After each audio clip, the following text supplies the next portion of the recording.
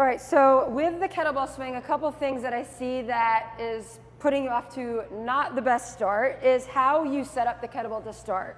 So if the kettlebell is too close to your feet, you're not going to be able to get that hinge going with it as close to my feet as it is. You're going to want it about a foot away. So once the kettlebell is about a foot away, let's go from the side here so you can see.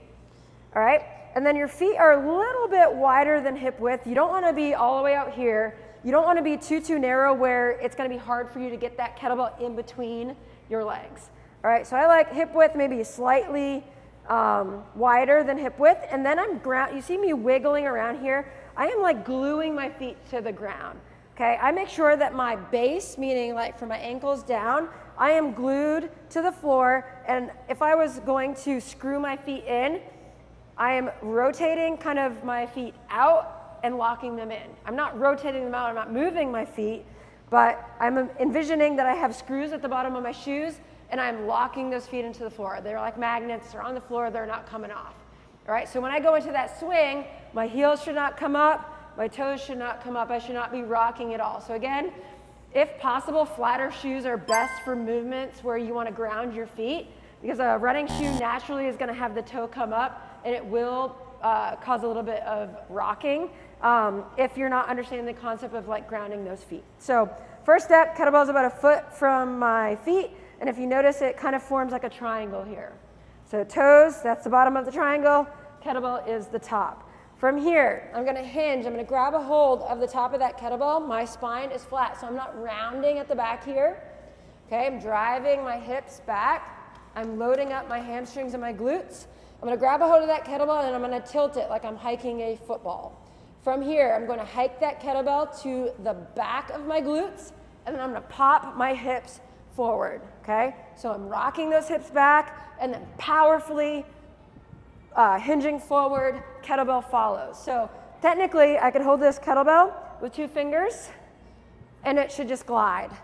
Popping my hips, kettlebell glides, we go about shoulder height here. And then when you set it down, you put it back in the same spot.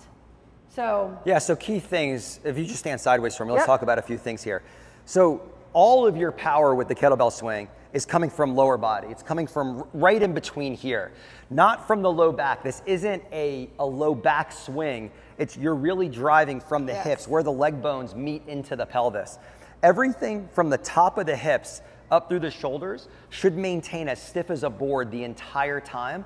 And then the arms are almost like they're just appendages hanging from here. Like straps. That's it. And you just have like a hinge, like a post going through here. And the arms are just rotating on that, but it's all being driven by that hip drive.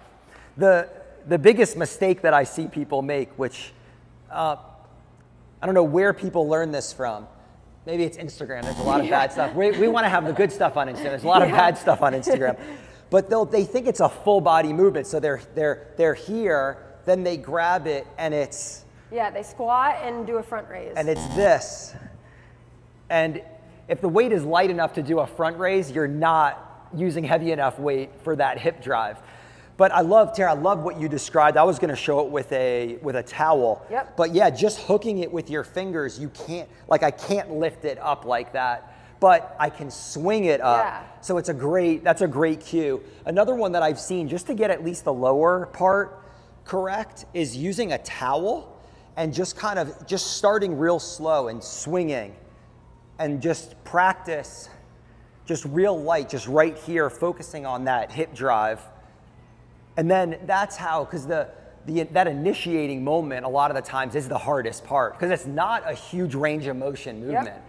It's short, powerful, explosive, driving forward with your hips. It's not a pulling with your back. Another cue that we've used before too here is to understand how you need to hinge is we'll place a med ball down, okay?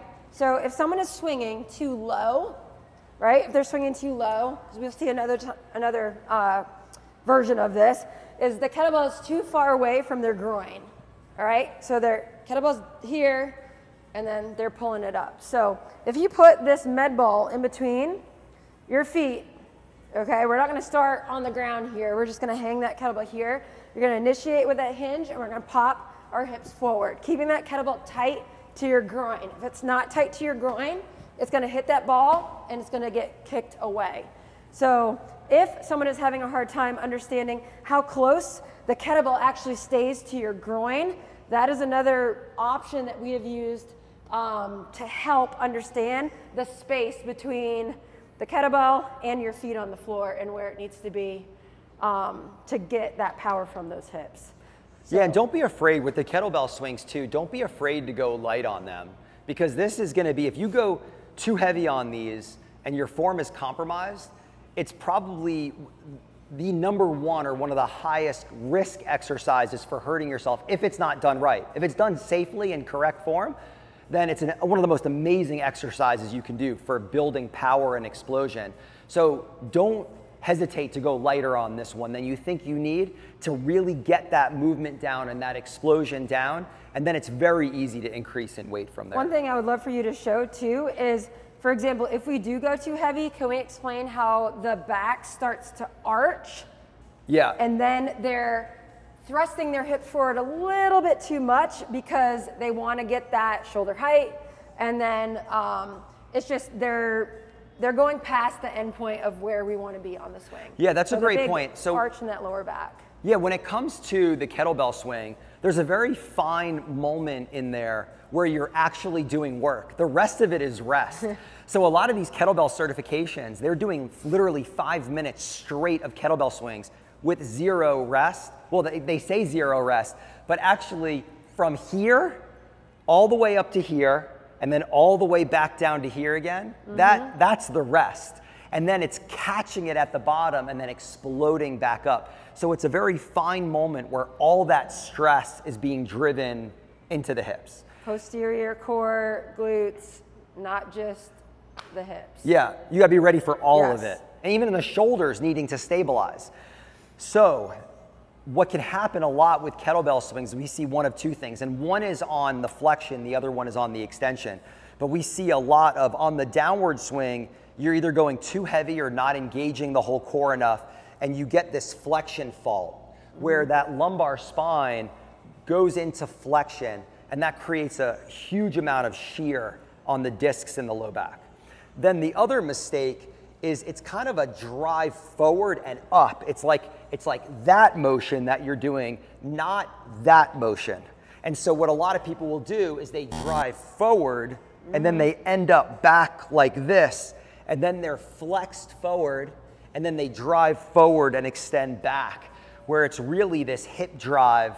You're pushing forward but up at the same time, and when you squeeze your glutes at the top, it protects you from that, because you can't, it's hard to do this and squeeze your butt at the same time. And then that's where that tension on that lower back comes in. SI joints, low back, that's where if you're waking up the next day after doing kettlebell swings and you feel like this deep ache across your low back, you want to make adjustments. Yeah, exactly. You overdid it, or your form technique is way off and you need to see one of us and let us help you with that.